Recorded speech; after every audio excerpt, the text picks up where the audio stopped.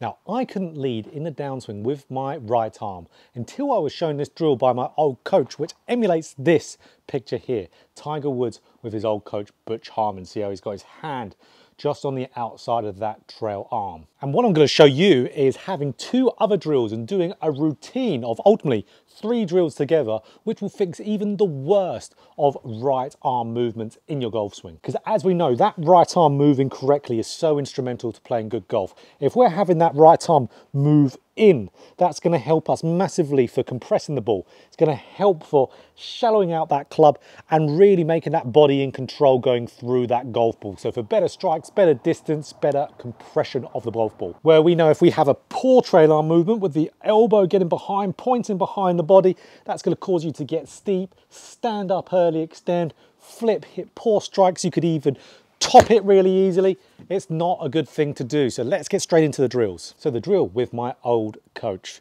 was pretty much exactly what you're seeing Tiger Woods and Butch Harmon do here with the hand out there. So in the lesson, of course, I could do that nicely because I could sometimes get that trail arm moving a little bit behind me. I have some poor shoulder mobility, which can cause me to do that, which one of the drills is going to help you for your shoulder mobility.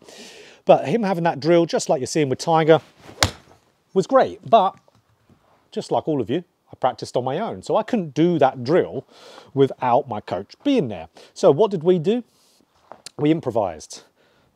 We hit some shots and some practice swings with one arm, but got our left arm behind the elbow, just like you're seeing with Tiger and Butch. So this would stop me from getting that elbow to start going behind the body, which gets you in that internally rotated shoulder position. That gets us in all the nasty positions with the club, steep, early extension, all the horrible stuff. So this will prevent me from doing that. It keeps that elbow pointing down and can make it so I can lead better with that trail arm, more Ben Hogan style there. So just doing that to start off with, practice swings with that trail arm, preventing it from going back was great. That was the first step. And then getting yourself to where you're nipping some balls down there. Getting, okay, that lead arm just behind the trail elbow there, still relaxing that arm, don't have it dead straight, you want it relaxed. And then just nipping some little ones down there, just to start off with. Don't worry about how you're hitting the ball. When you're doing this, doesn't matter, because you're hitting it with one arm. You just want to get the feeling.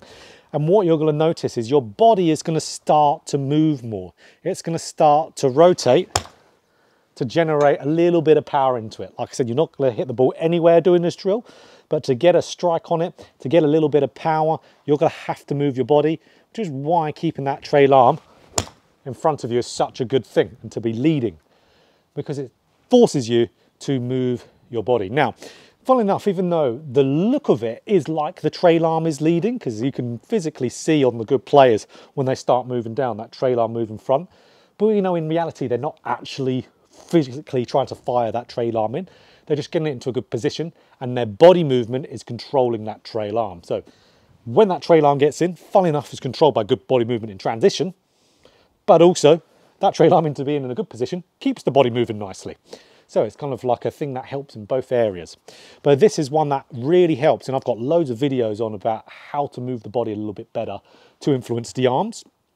So just doing this drill really gets that body moving, and then that gave that real good distinct feeling there of what it feels like to keep that arm nicely in front. Awesome. Love it. So there's 2 other drills though that would be really good to do alongside this as a routine. So here is the routine. Like I said, for me, I struggled with shoulder mobility. I still do have quite poor external right shoulder rotation. That's about as much as I can do there. So that's how you can test it, just by getting your arm into that 90-degree angle and get it to go back as far as you can go. So that's why if people have poor trail shoulder mobility, it is not an excuse to not get that trail arm moving in front of the downswing. That's where you can improve it. That's where number 1, the nunchuck drill, first drill here. So that's where if you grab the club by the club head and you flip the shaft to where it's on the right hand side, the right forearm, and grip it with your hand, then what I want you to do, turn up to the top of your swing, and now you can see, just like with Tiger, with Butch with a hand right there, you can see that it's giving me that exact same sensation, almost like someone's pushing the trail arm in. Because now I want to turn in the downswing, so get my left hip to go back and rotate, and then just give this a pull in. So there we go. So it's training the body movement. Again, there's videos all on my channel about how to get the good body movement in transition to get the right arm leading from that fashion. But for me, this is what helped the most for me. And that is that left hip going back. If you don't do that, the right arm isn't going to get in front of you. So even with really good shoulder mobility, but this really stretches out that shoulder. So left hip going back, pull it in front, just with a hand there, stretches out that shoulder a ton. Even just doing that, really stretches out, feels good.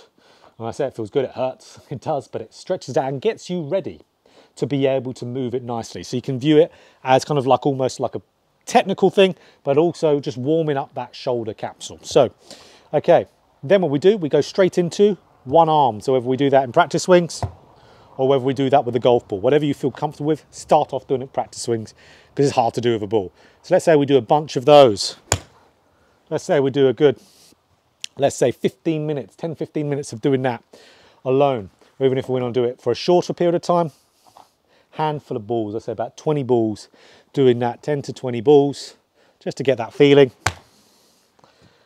And then what we'd want to do, so that's our second portion of that little routine. So we go from nunchuck to one arm. We know what to do with the one arm. So this is the next portion. This is a brilliant one, because again, teaches how the body to move also. Grab an alignment stick. So now put the alignment stick all the way through your belt loops. So all the way through, just like that. Through an equal side. So a lot of you have been watching the channel for a while, you know I talk about a drill like this with a tiny bit coming out on the right. But for this, we want it coming out quite a lot. Because if you then move in that downswing and that trail arm is not getting in front of the body, that's going to cause the trail arm to get behind the body and it's going to cause the club to hit this. So that's for players also. If they do the cardinal sin, that gets your right arm stuck, and that is then pushing the right hip forward, that's going to get the club hitting that. Of course, it's going to get you stuck with this. You're not going to be able to hit the ball. So that's where doing those other drills, getting that shoulder nice and loose, doing the drill that really helped me, this one, like this routine. We didn't do this routine. This is something I've devised if I would have done back in the day if I had the knowledge for it. But this is where we would have to keep that right side back and get the left side going back at the same time. That will then keep that right arm in front. Like I talk about on my channel, hip flexion. If the right hip fires forward too early, it's going to hit it. So you've got to keep that right side back, but left side going back and the stick to disappear around. If you've been getting in your good reps there to get your shoulder ready, and then your right arm's going to lead, don't hit it with your side. Let those hips sink back to give you space. Boom. So that's where as well, one really important thing this teaches for a lot of you is you have to, if you're going to successfully get that trail arm to lead and get in front, you have to have your right hip move back. Gives you more space there to where then you can go and move in. So many golfers don't turn their hips enough.